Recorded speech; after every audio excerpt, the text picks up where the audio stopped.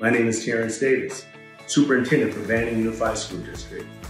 I want to share with you how grateful I am to our teachers, our students, and our staff, our ASB clubs for putting together a spectacular first day and first week of school for the 2022-23 school year.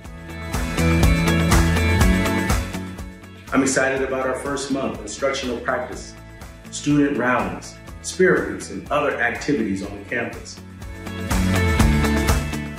Our transitional kinder and our dual immersion programs are thriving. Students are enjoying breakfast and lunch and eating well-balanced meals.